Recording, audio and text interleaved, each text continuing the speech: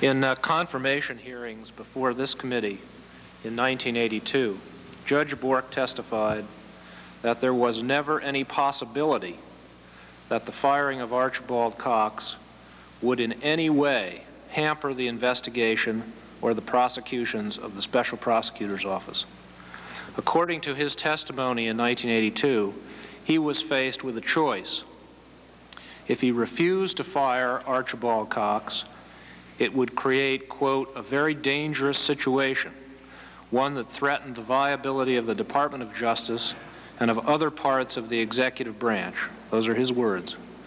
On the other hand, he testified, if he moved to contain this dangerous situation by firing Mr. Cox, there would be, quote, no threat to the investigations from the discharge and no threat to the processes of justice.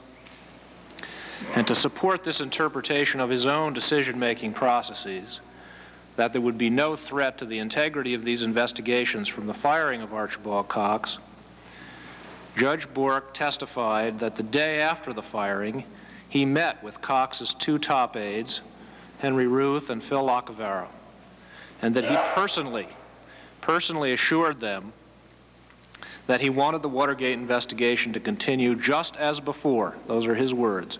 That we would have complete independence, and that he would, quote, guard that independence, including our right to go to court to get the White House tapes or any other evidence that we wanted from the White House.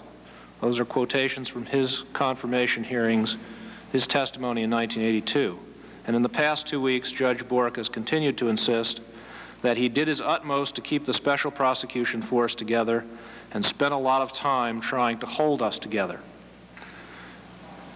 In the summer of 1973, I was one of several Assistant Watergate Special Prosecutors charged with the responsibility for actually presenting witnesses and documents to the Watergate cover-up grand jury.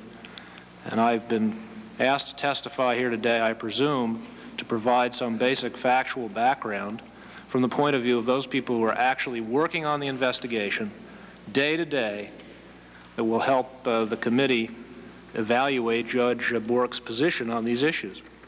I think it's important when you consider the question of whether the firing of Archibald Cox affected the integrity of the investigation to recall that after John Dean testified under a grant of immunity in June of 1973 that he had participated in a broad cover-up and that the President had known about and supported that cover-up, that every one of the President's highest aides who could corroborate Dean, every single one, denied Dean's testimony. The President, the White House, Mr. Haldeman, Mr. Ehrlichman, Mr. Mitchell, Mr. Colson, all disputed Dean. And after the White House taping system was revealed, Mr. Haldeman even testified before the Senate Select Committee that he had listened to some of those tape recordings of conversations between Dean and President Nixon, and that the tape supported the President's version, not Dean's. So as of October 15th, 1973, John Dean was out on a very long limb. It was his word against everybody else's. Ordinarily, that would have been the end of it. Ordinarily, no one would believe the word of a young, ambitious White House lawyer against the President of the United States. But in this very extraordinary situation, we had the opportunity to obtain absolutely incontrovertible evidence, evidence not subject to anybody's recollection or bias, that would determine who was telling the truth. And it was also the case that that evidence was absolutely essential to any successful prosecutions of Nixon's aides.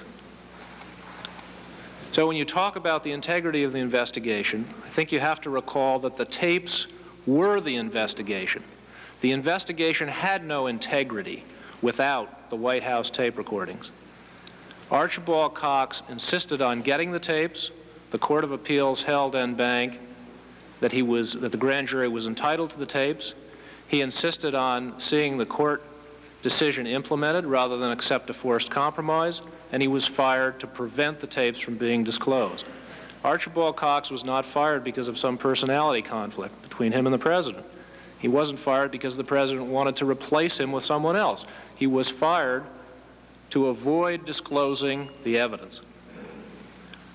In light of that factual background, I would submit to the committee that Judge Bork's testimony in 1982 that he did not believe that the firing of Cox would have any impact on the integrity of the investigation is absolutely untenable. Second question relates to Judge Bork's testimony that within 24 hours after the firing of Cox, he made assurances to us that our independence would be maintained and that we could pursue tapes and documents from the White House. I think as Mr. Ruth set forth the chronology, the facts demonstrate that those assurances were not made and could not have been made. It wasn't until Tuesday afternoon, following the Saturday night firing, that the president's lawyers stated in court that they would turn over the tapes and that the president had reversed himself.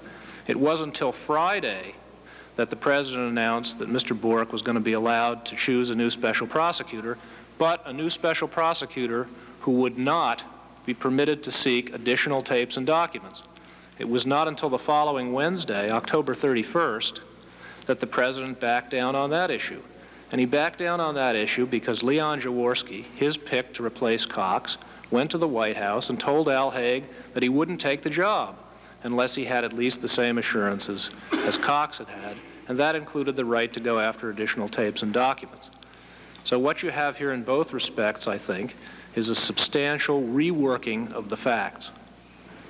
More troubling than that reworking of the facts is the attitude that the Watergate events reflect about an attitude of Judge Bork toward unrestrained executive power in the firing of Archibald Cox. There were three things that stood in the way of Bork's firing Cox.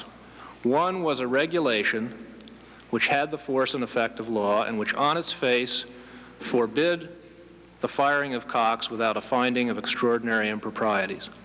The second, and more important, was a basic understanding, an agreement, which I think, Senator Kennedy, you pointed out this morning, was made between the executive branch and the United States Senate. It was a pact.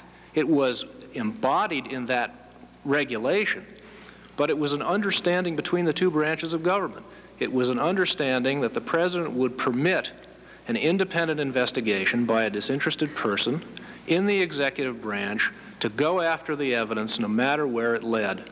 And it was that understanding which constituted the foundation for the Senate's confirmation of Elliot Richardson, the appointment of Archibald Cox, and the forbearance of the Senate from moving forward on its own special prosecutor legislation, which was under consideration in May of 1973. Now, Judge Bork's position on this is that he is not bound by the promise. Elliot Richardson made a promise to the committee, and he was not bound by that.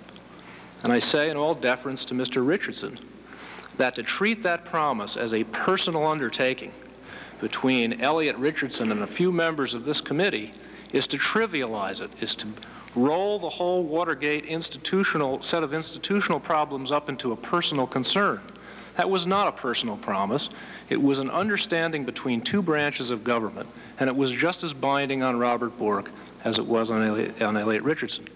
Now, this committee is faced with a very difficult task to evaluate the entire record of the nominee, including his judgment, his character, integrity, his views on Supreme Court ideology.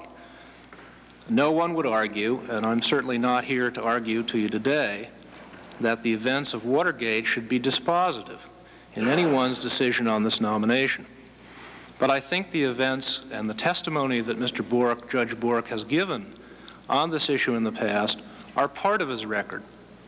They're a not unimportant part of the record, and they do at least offer a window, I believe, through which you may view something about the attitudes and the actions of this man, and the view through that window in several respects is a troubling one, both in terms of the reworking of the facts and in terms of the attitude toward executive power that I think it betrays. Thank you, Mr. Chairman. Thank you very much.